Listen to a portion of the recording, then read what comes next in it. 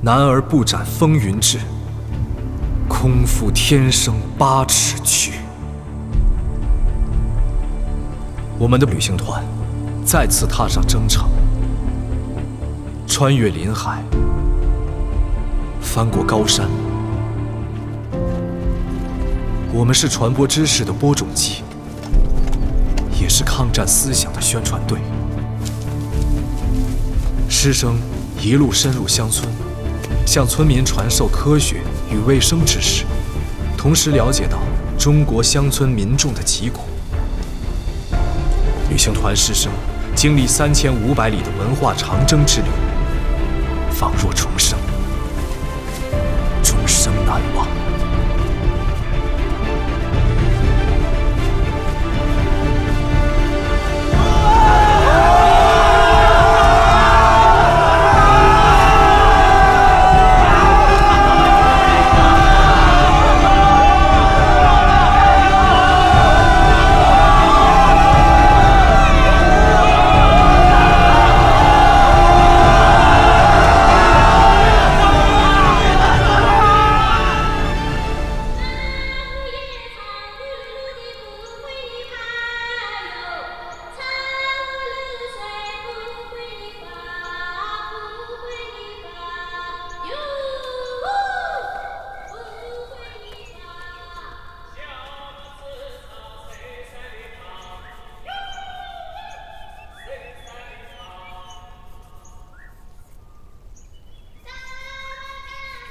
先生画的真是传神。这一路，我们曾经路过桃源，想起2000多年前漫无目的闯入的诗人，经历了伟大和美好，也看到了很多现实和无奈。有阳光照耀的地方，就有阴影的存在。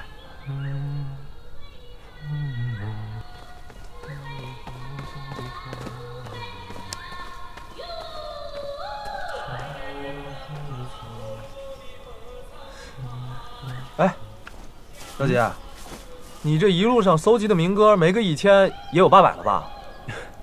远不止。啊？最开始文先生听到了船夫们的民歌对唱，伴桨声而来，我就随他听了一路。文先生鼓励我记录下这些风土人情。后来我发现，无论是什么情况，他们唱的好像都是情歌。为什么都唱情歌啊？可能是他们肩膀上的担子太重，累的时候情歌唱一唱，好像有人相伴的感觉，路就不那么难走了呗。哎，要不你也教我唱一首？行。你学情歌干嘛呀？哦，该不会是想打谁的主意吧？可是你唱歌跑调啊，还能唱情歌呀？双喜，到底是谁家的人呢？怎么老胳膊肘往外拐啊？不是你不让我叫你少爷的吗？那我就不是你家人，我是旅行团的炊事员。了不起。其实不光是我在记录，谢谢双喜。生物系的同学们跟着李继同教授采集植物标本，社会系的同学们调查了上百位村民的生存情况，大家都有收获。哎，对了，家属，你这一路上都做了什么呀？我这一路都做了什么？爬山、跑步。除了这些，还有什么？还有，看着老乡的鸡流口水。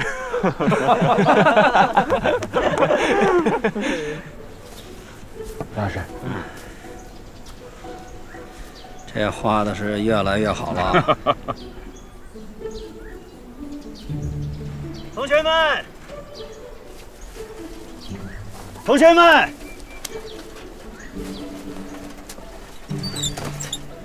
同学们，我们马上就要进云南了，前面就是平邑县。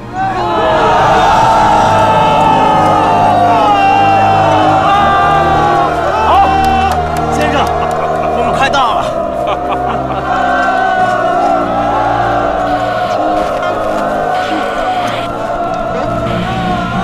大家先别吵，快来听。中国革命有战报，历时快来听。越激战，在台儿庄毙伤日军约2万余人，取得台儿庄战役的胜利，与日本侵略者庄大捷了，沉重打击。台儿庄大捷了！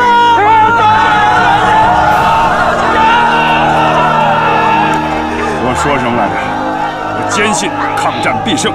我现在给你们打个赌，我到抗战胜利，绝不剃须。好，算我一个。好，请二位校长放心，只要龙某再点一天，必当竭尽所能，与你们一起共度难关。感谢龙主席，我们已经给理学院和文学院租了校舍，希望师生们到达昆明之后，能够有一个妥善的安置地方。哎呀，可是就是事急仓促，作为校舍，可能过于简陋了一点啊。那些个房子简单修缮一下，还是可以住的，再置办一些桌椅，就可以上课。哎呀，可就是这个校舍不够，还得委屈文法学院迁到蒙自。文法学院的搬迁事宜已经着手准备了，校委会已经前往蒙自办理海关大楼和各路式洋行的租赁手续。1美元的象征性租金也让我3校同仁甚为感动。报告，进来。前方传来消息，湘前滇旅行团即将到达平邑县。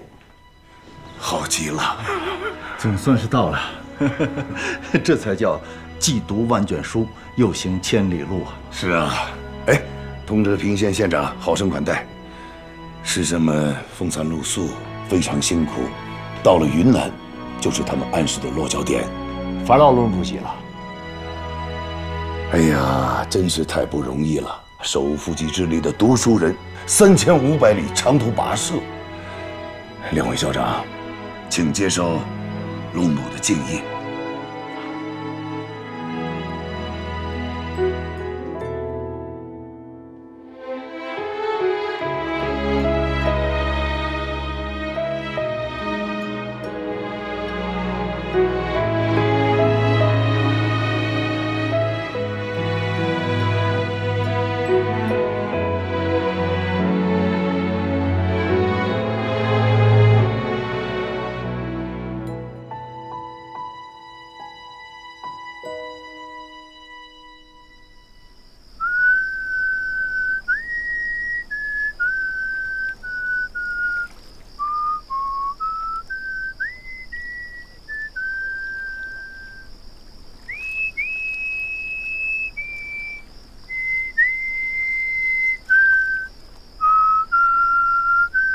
One day when we were young, one wonderful morning in May,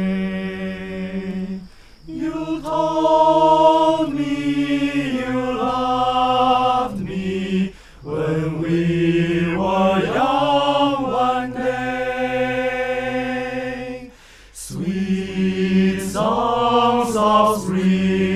a song, and music was never so gay.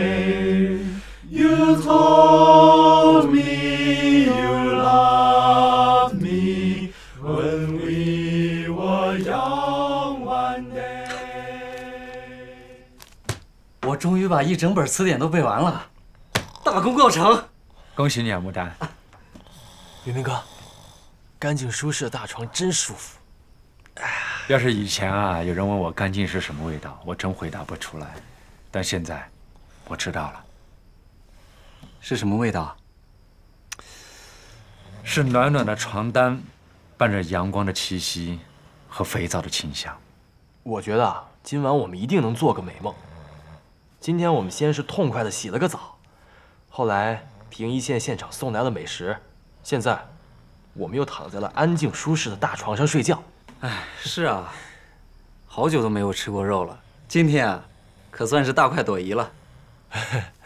云南的龙云主席待我们真的是无微不至，不光让县长亲自来接咱们，还派专车来帮我们拉行李。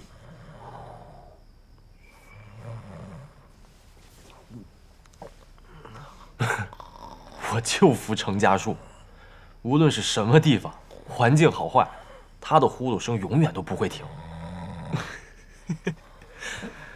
睡吧，好好享受这难得的舒适。得，我睡了。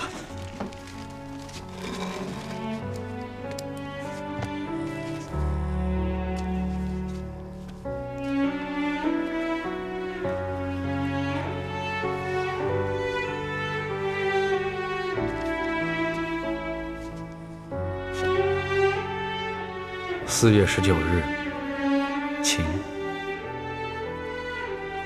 明天就要迎来最后的征途了。回望这一路，虽然艰难，却有依依不舍的安然。我会记得在路边写生的文先生，四处采集植物标本的李先生，记录沿途见闻的曾先生，还有先生们苦中作乐的下午茶时光。他们争论学术，讨论国事，向沿途百姓传授知识。我会记得陈家树、穆旦、刘兆基，记得我们用脚丈量过的每一寸土地，记得第一次真正看到贫苦人民的生活。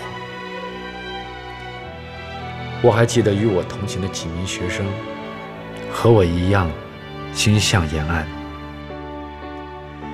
我还记得沿途的百姓虽然积贫积弱，但还是对我们热情相迎。家中本就是一贫如洗，却拿出大枣和鸡蛋来招待我们。我知道这些记忆会凝聚成更强大的动力，支撑我走下去，让我相信我们的国家不会亡，日军绝不会战胜我们。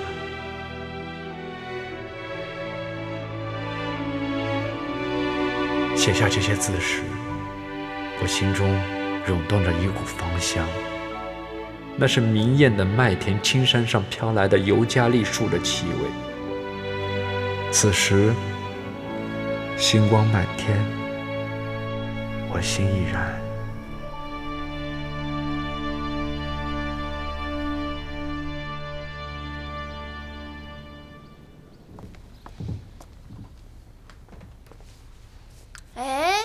有没有闻到什么味道？恋爱的味道。什么恋爱的味道呀？乱七八糟的。任庆，我看不是见你哥，见男朋友吧？对不对？对不对？什么男朋友？我叫你乱说，叫你乱说！吵什么呀？就是叶润清，外面有个男生找你。不会是你男朋友吧？难道旅行团提前到了？哎，我们去看看，我去看看，走走。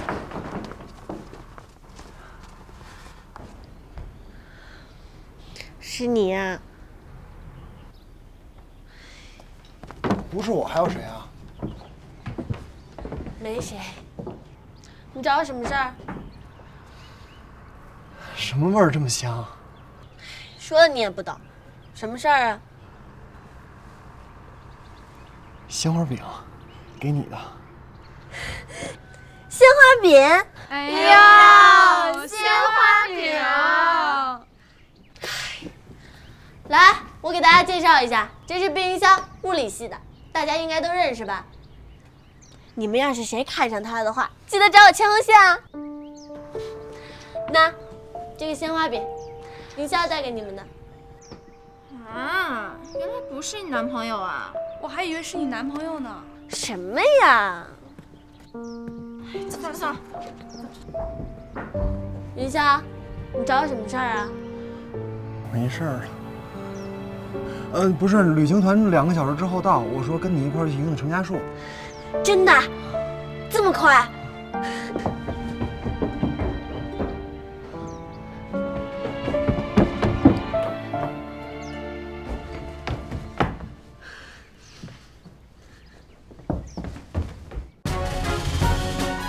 ？1938年4月，我跟随林大师生的旅行团，步行1000余公里，历时68天，横穿湖南、贵州和云南3省，终于抵达昆明，金马碧鸡。每一道山脊蜿蜒前往，用知识武装每一剑课堂，用爱心献祭学习的。哎呦，你慢点走！我跟你说，你听说过金马和碧鸡吗？每隔60年，他们的日影和月影就会重叠在一起，形成那个金碧交辉的局面。哎，裴先生，方老师。方老师，裴先生，来。用知识武装每一剑课堂，用爱心献祭。他们来了。学习的巨浪，裴大叔。听课堂最后一堂，每一次冲击雕刻是。真行，这小子居然走在最前面！快去献花篮！快，横幅，横幅！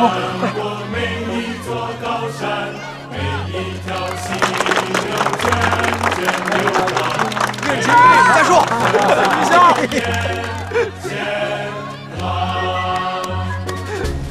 来样的，好。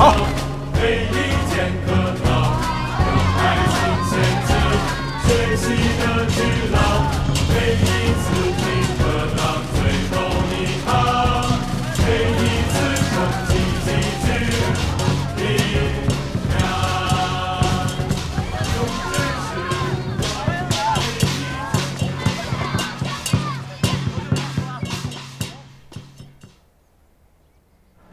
查良铮到，刘兆吉到，文杰到，叶瑞明到，程家树到，张宗玉到，祝修远到，李从文到，刘景兰到，查启芳到，郭佩云到，黄九章到。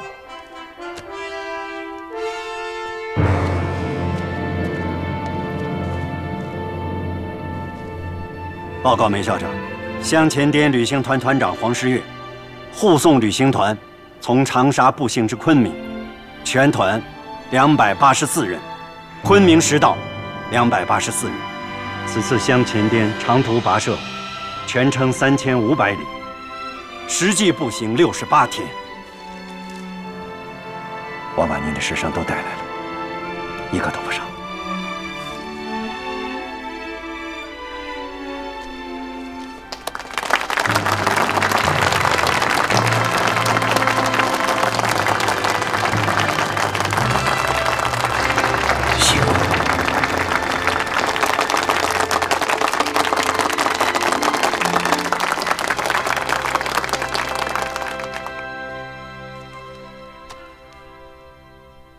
旅行团的师生们，你们经历了68天，走过了中国3个省份，3500里。今天，我们终于盼到了你们全员平安抵达昆明。这一路的雨雪风霜，大家辛苦了。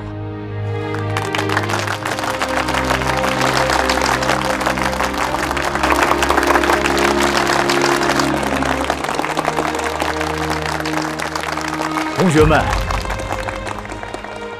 自七七事变以来，日寇轰炸南开，占据清华，杀我校工，图书馆藏禁掠。我生于斯长于斯的清华，20余载呀，不得不弃别五庐，和你们一起南下千里，在湘江之畔，岳麓山巅，寻一其求学之地。自民国26年11月1日，我们在长沙开课。可是仅只有短短的3个半月，我们被迫再一次西迁。为什么？因为中国还不够强大，还有很多的豺狼虎豹在觊觎我们的土地。我想跟大家说，无论是什么时候，我们的中华文脉，我们的民族气节，从来未曾断过。因为还有读书人，还有希望，我们还有未来。无论深夜多么黑暗，无论空气多么寒冷，只要天空仍有星光闪烁，我们就会知道方向，我们就会等待黎明。而这颗璀璨明星，对于我们来讲，就是今日之联大。同学们，我代表常委会向大家郑重宣布，国立长沙临时大学从今日起正式更名为国立西南联合大学。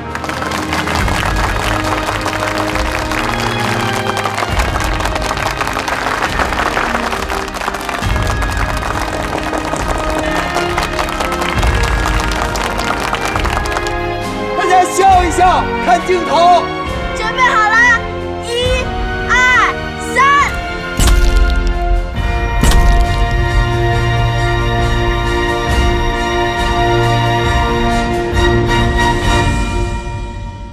同学们长途跋涉，旅途劳顿，都累坏了吧？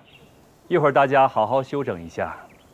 大家都听说了，昆明并不是我们此行的终点，实在是因为当地的校舍不够使用。但是请大家放心，梅先生为文法学院在蒙自找到了校舍和住处，过几天我们就出发。又出差了。同学们，我理解大家现在的心情，但是像长沙一样，昆明不可能一接到通知，在短短的时间内就安置好我们3所大学组成的联合大学。云南方面已经竭尽所能了，希望各位能够体谅。散了吧。表姐，哥，你黑了好多，我刚刚差点没认出你。你也少有人情。那你今天就好好休息，有什么事儿呢？你让双喜来找我。好。哎，你太出乎我意料了，居然没当逃兵。哼，看你这小子身子骨啊，病是好了吧？华俊呢？我怎么一直没见到他？华静姐她回北平了。回北平了？为什么？我们走之前，她突然不告而别，留了封信给我们，说她妈妈病危，急需回北平照顾。嗯。那现在那封信呢？花老师，哎，你听说没有？苏联志愿狂风队援华作战，把日军打了个落花流水。太了不起了！这1937年1年就击落日军飞机91架，炸毁了43架，今年依然捷报频传。哦，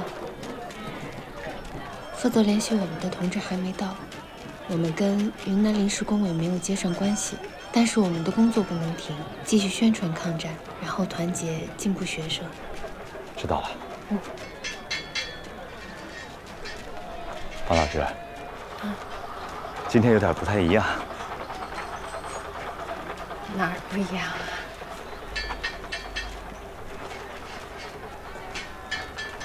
焕然一新。可能是昆明的天气吧，让人整个心里都亮堂起来了。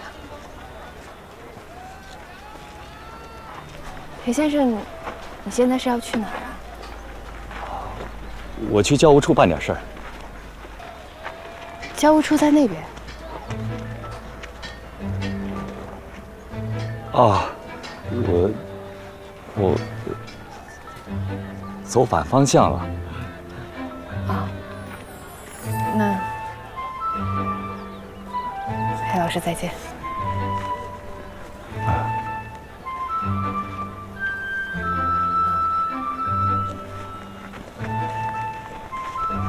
方老师，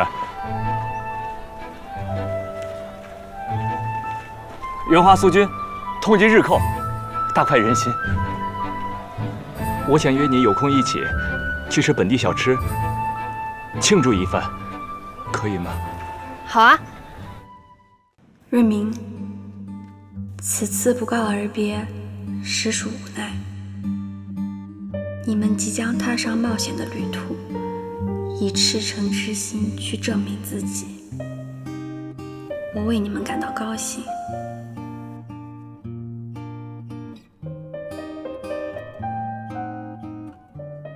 如此振奋之时，我实在不忍心将家事告知你们。我会留在北平照料母亲，衷心为你们祝福。代问家属好，缅念。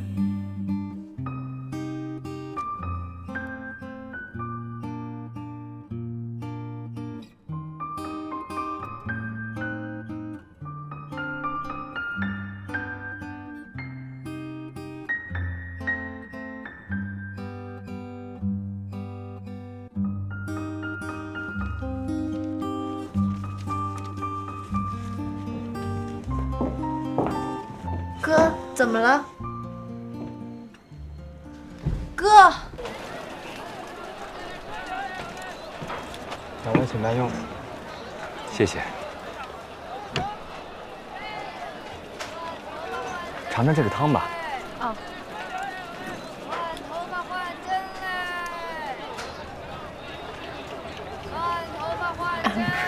这个汤味道好特别啊！这叫苦菜，是昆明人饭桌上经常可以见到的一道菜。听说去火清热。昆明气候温和，当地人说啊，一年四季都可以吃到这个菜。烧酿之后啊，味道就回甘了。再尝尝。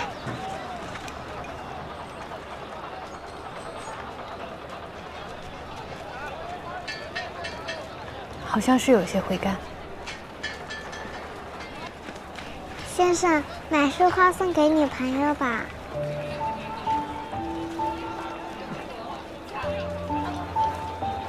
来一束。不用找了。谢谢。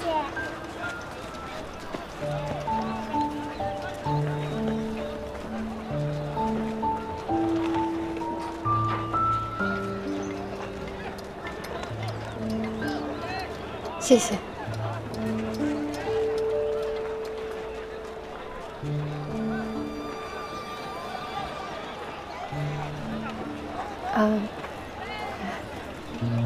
过几日，文法学院就要迁往蒙自了吧？嗯，听说蒙自的南湖和北平的什刹海有异曲同工之处。那倒要是去看看。一定要去的。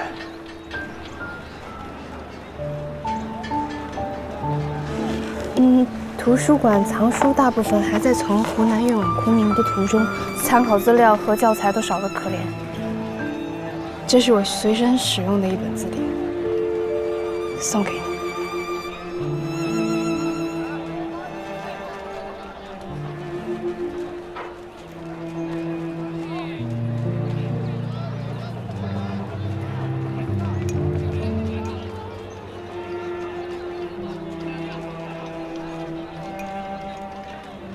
这苦菜汤真是越喝越有味儿。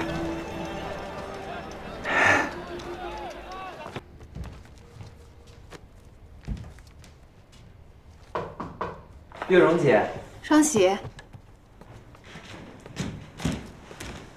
月蓉姐，您最近有没有收到大少爷的信呀？我也好久没有收到嘉文哥的信了。哦。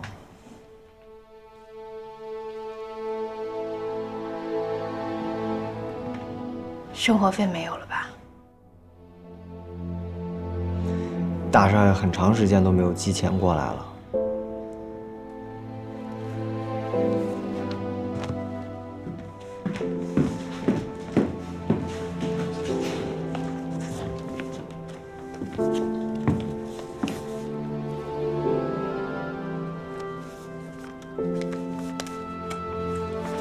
月蓉姐，这钱我不能要，您的工资本来就没多少，哪还能贴补我跟家树哥呀？可能再过一段时间，大少爷的钱就寄到了。拿着吧，双喜。拿着。嘉文哥信上说的不多，但是我了解他，就是有再大的苦，他都会嚼碎了往自己肚子里咽。双喜，我觉得家里无论发生什么事儿，我们都不能中断家树的学业，知道吗？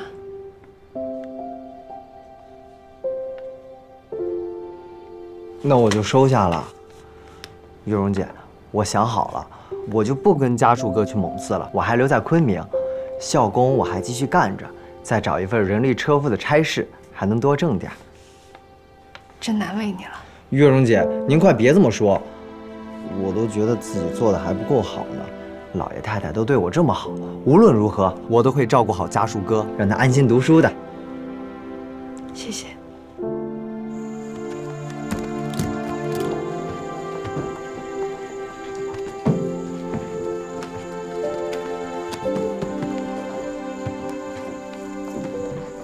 小树，你还坐着干什么？赶紧收拾东西啊！明天就要去蒙自了。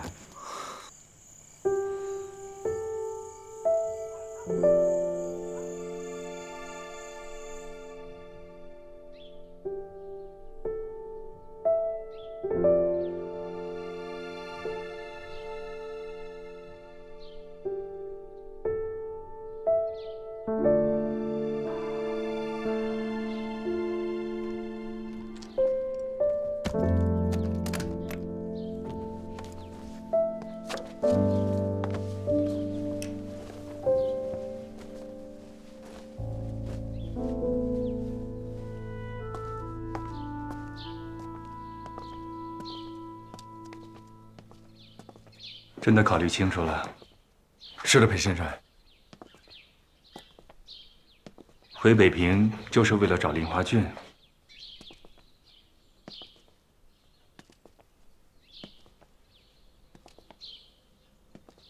好吧，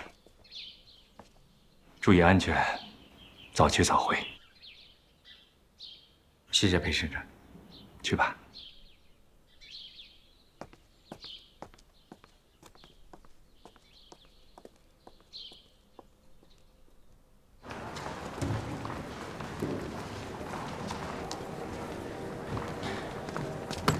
大姐，请你帮我查一下今天到海防的票，越早越好。没票了。没票了？怎么可能啊？这才几点啊？你帮我好好查一下。谢谢。真的没有了。我有急事儿，请您务必帮我查一下，有站票也行，有个缝我也能钻进去。站票也没了。我同学在北平出事了，我今天必须得回去，帮帮忙吧。不是我不帮忙，没票就是没票了。下一位。哎，你就帮我一下吧。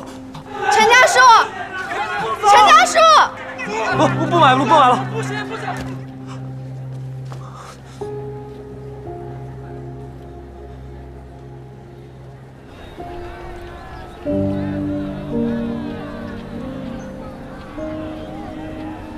你妈妈怎么样了？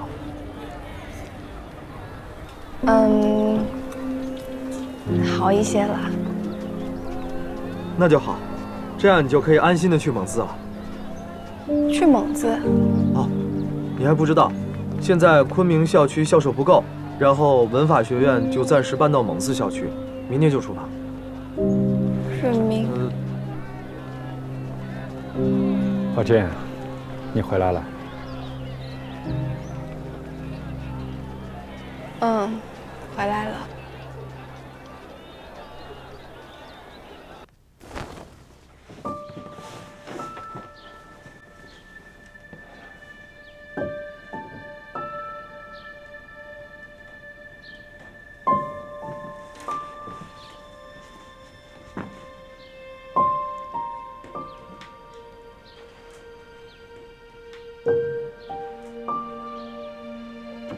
华健，对不起，都怪我，我应该早一点察觉到的，这样我可以陪着你回北平。你别这么说，我不能耽误你。伯母怎么样？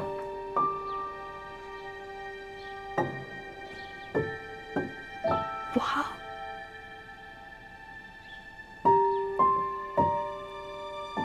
她得了肝病。时日无多了。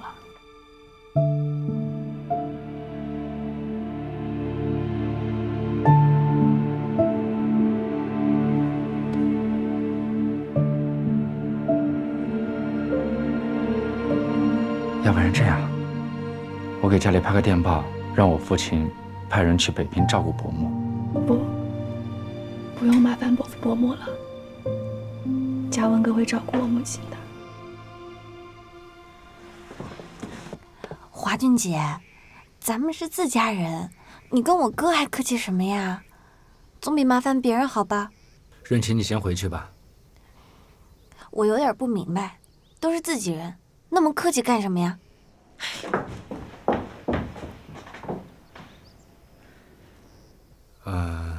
润琴年纪小，你别在意。润明，你帮我一个忙吧。你说。我们去照张合影吧。这是我妈现在唯一的心愿了。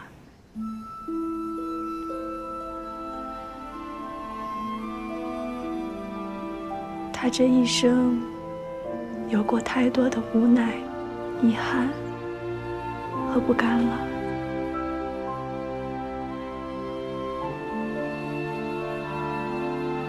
这是我现在唯一能做的。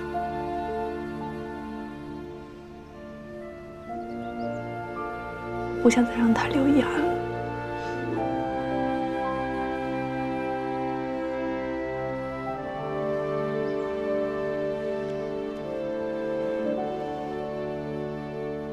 好。来，准备了。1、2。等一下。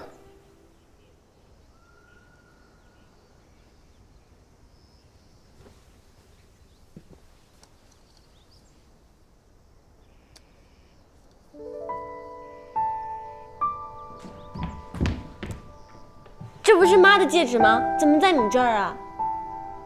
华俊，这枚戒指是我母亲给我的，在武汉的时候，她本来打算亲手送给你。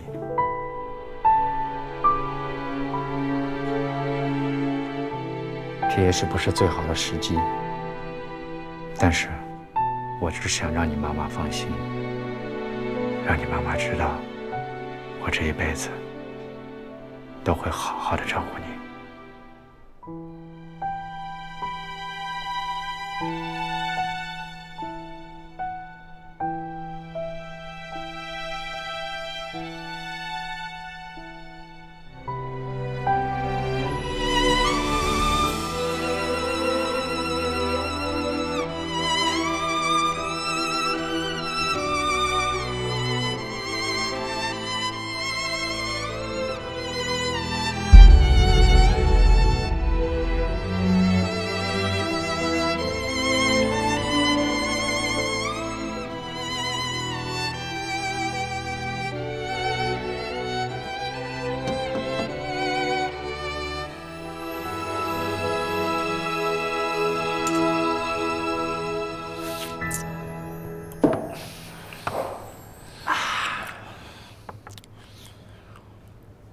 毕云霄，我想通了，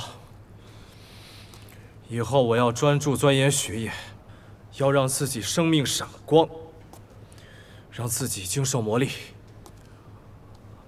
就像这一次，我参加了旅行团一样。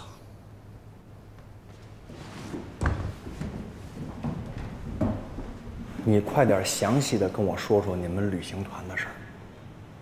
你真的应该参加这次旅行团，因为只有走过这一趟，你才会真正的知道我们国家到底积弱到什么地步，你才会明白日军为何敢口出狂言，说拿下中国只需要3个月。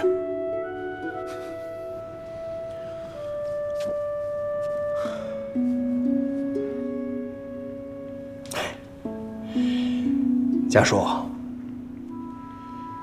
你这次能从头到尾的走下来，了不起。哎，我跟叶润清这回在香港也开了大眼了。什么大眼啊？我们到了香港之后啊，润清非让我拉着他上码头看看。